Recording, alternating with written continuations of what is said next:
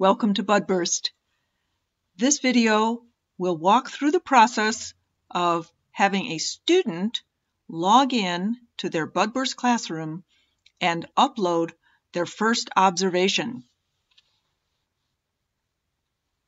To start, we need to log in.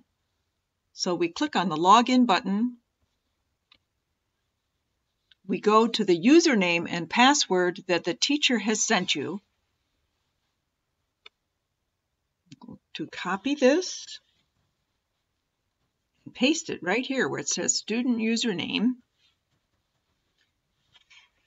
and copy and paste the password. The password is very long and complex, so it's easier to copy it and paste it in than it is to type it in. And then we click on Login. Here we are in the classroom, well, in your site, and we click on Classrooms, and here is the classroom.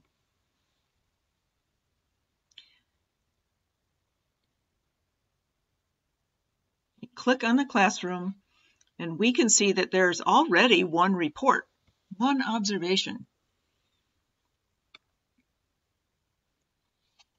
When it gets more complex, when there are 20 observations, we might want to just look at American witch hazel or eastern redbud. Let's go down and see more about what's here before we put our own observation in.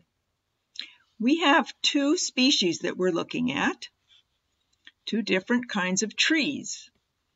The American witch hazel, if we click on that, we'll go to the American witch hazel page in Budburst, and we can read a little bit about it, find out where it is, and then we can go, actually we'll go up, not back to plants, but back to our classroom. We can do the same for the redbud. And for this class, there are two locations where you can look at your witch hazel or your redbud. There's the kitchen window and Loyola Park. So Jane has a new observation, a one-time observation, and she took her picture. Here it is, and we're going to drag it and we're going to drop it right there. There it is.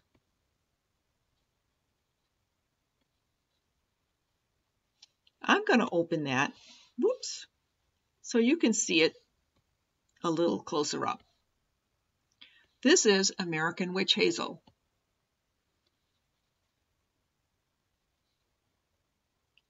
All right, so we're going to close that, and we're going to make the rest of the report. Which plant did she observe? The American witch hazel. And where did she make that observation? She made it at the kitchen window. She made her observation on March 22nd. That date is embedded in the photograph, so sometimes it will automatically show up here. You don't even have to type it in. So what did she observe? Did she see leaves unfolding? I didn't see any leaves. Did she see flowers? She did, didn't she? Did she see just one flower, or did she see several flowers?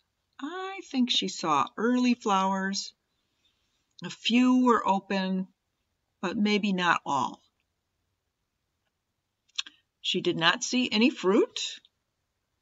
And since there were no leaves, they certainly weren't changing color, nor were the leaves dropping.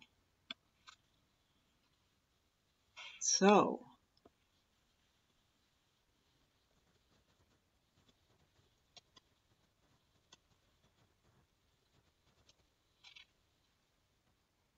we can say whatever we want there. Your teacher might have some ideas, maybe what the temperature is, or whether it's been snowing or raining. But I just think it's a pretty tree, so I'm going to say that. And then I'm going to save my observation. And there it is.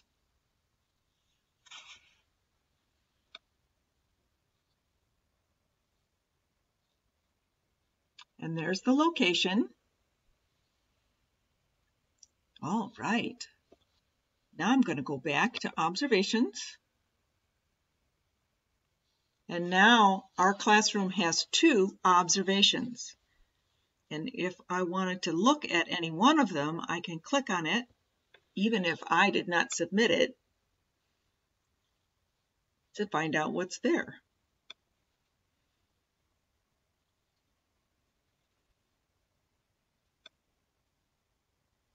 And that's how to put up a new observation. Thank you for helping Budburst.